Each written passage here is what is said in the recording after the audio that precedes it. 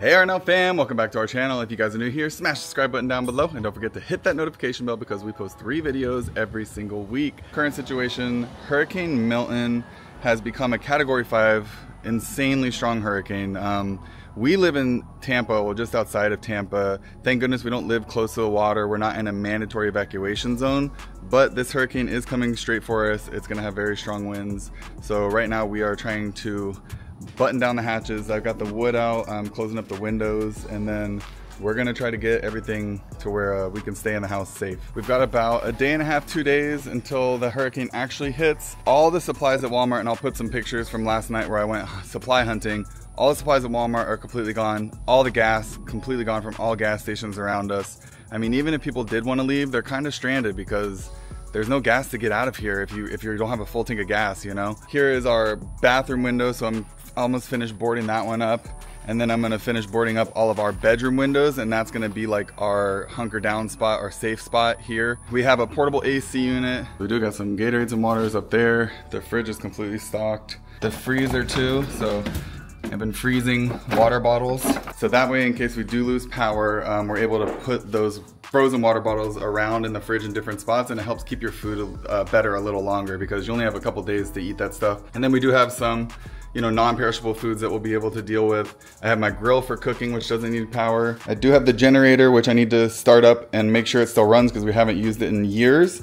And then I also have some spare gas over here that I was able to get. Right now it's getting pretty nasty outside. I have to hurry up and try to finish up these windows before it gets too bad.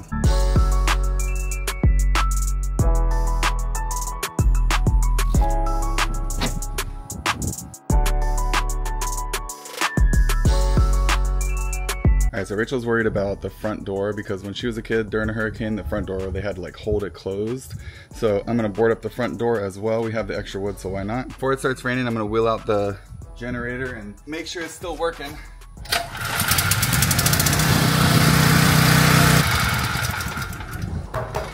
All right, we're good. The external battery pack is fully charged. That holds 90,000 milliamps, so that can keep our phones and tablets and computers charged for days. These are charged, and then all my Ryobi batteries are charged. So we've got plenty of light.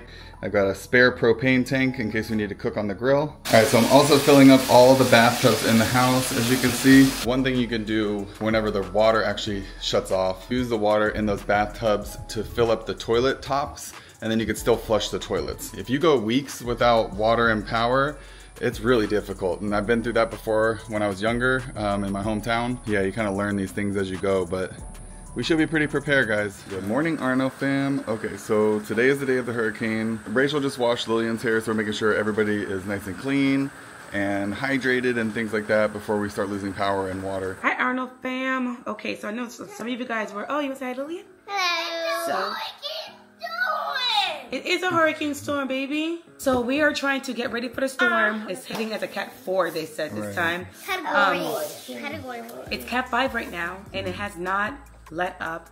It did shift a little bit of south, but we're expected to see 19 to 24 inches of rain and almost 100 miles an hour gusts of winds, which is still extremely high.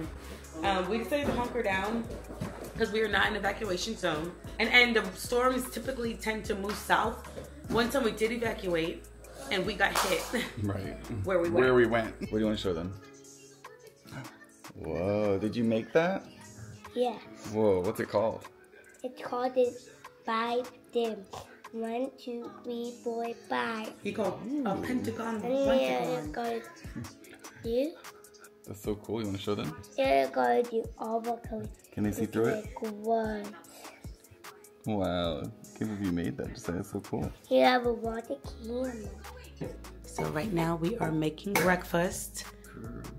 And Josiah wanted to crack the eggs. Both hands ready. And split like this. Pull it apart. Oh! Uh-oh. Uh-oh, we're gonna get the shell out. I know some of you guys probably wondering why we didn't evacuate. We are not in evacuation zone. So it was instructed for us to hunker down. Now, the people who do need to evacuate need the hotels available, need the gas available, need the roads available. I absolutely hate night storms. Why does it feel like storms always come at night? It can never be during the daytime. It's scarier at night. So much scarier. Like, you hear so much noise. You don't know what's going on. So I'm gonna finish my coffee and we're gonna finish up the rest of the day. And yeah, pray for us, guys. It's been over 100 years since Tampa has been hit by a major hurricane like this. And today's the day that is gonna happen. It's absolutely wild. So we got a good couple of hours before the storm really starts rolling in. Winds are just picking up a little bit now. It's definitely raining all day. So last night I was able to get outside and finish up the windows at around like 12 o'clock at night because we looked at the weather and it was like starting at 2 a.m. it's just gonna be raining nonstop. So this is Lillian's room. We boarded up this window because this window right here has a crack in it. Lucas didn't board up these windows because these are actually hurricane windows. You can see the double panel and it could take an impact of 150 miles an hour. All right, so I'm digging a swell. So basically I'm cutting a channel in our grass to make the water go down the hill so we don't flood.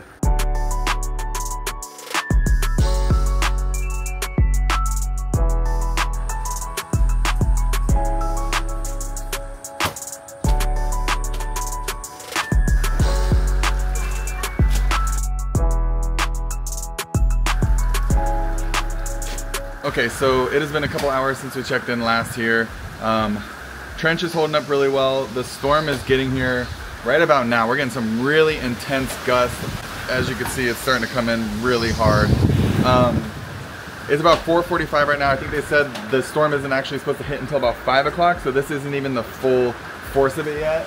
Prayers go out to everybody that's on the coast right now because I know they are feeling it, and I know that storm surge is coming and it's going to be devastating. I hope everybody got out. I pray everybody got out. We're going to keep you guys updated here and let you guys know as much as we can.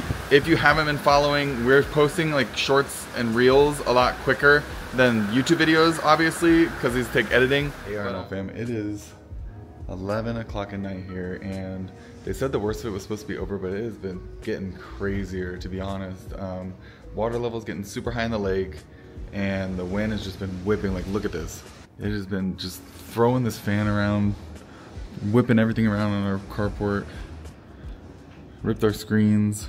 We've got a tree down that we can see, some street signs down, and yeah, I can't believe, like, we see transformers popping in the distance. So I'm gonna go in Lillian's room and see if I can show you.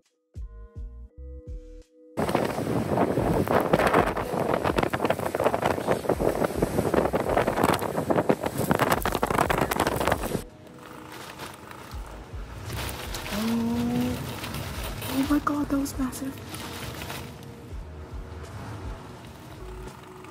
Oh wow.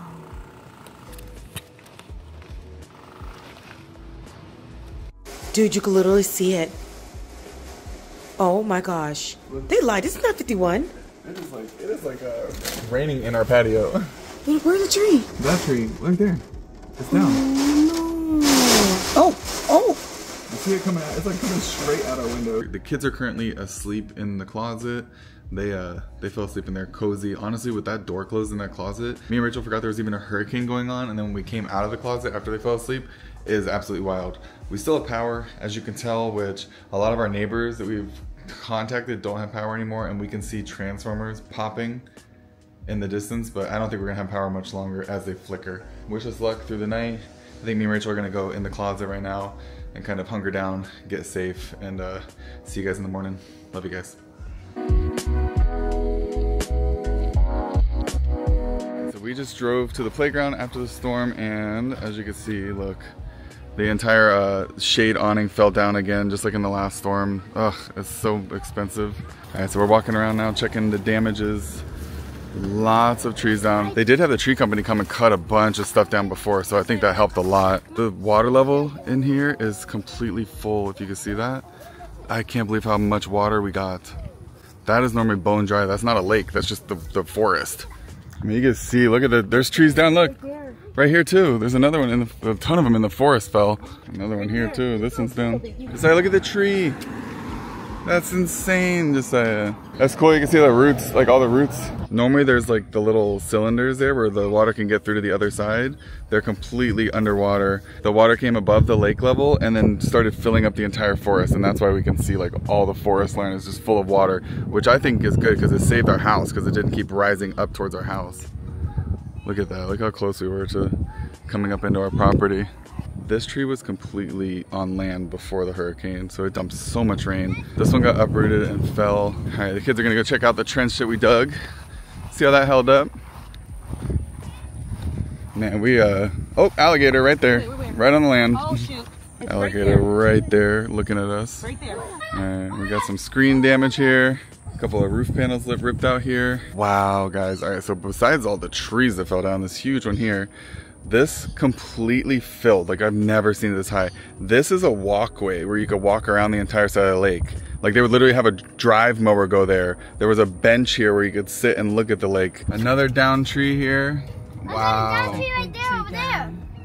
Road's completely flooded. So this is like literally down the street from us. And these roads are Wow. completely Good thing he's got a raised truck. He's like, that guy's barreling through it. Oh my gosh, look at that. These people got a pump going, you hear it? They're trying to pump the water out of their yard. I bet they did. Hey guys, so we are so thankful to be safe from that storm. It was a wild ride, honestly. At some points it got pretty scary, but we had all the proper precautions. We were ready for it, and you know, I feel like I'm very blessed that we came through it the way that we did.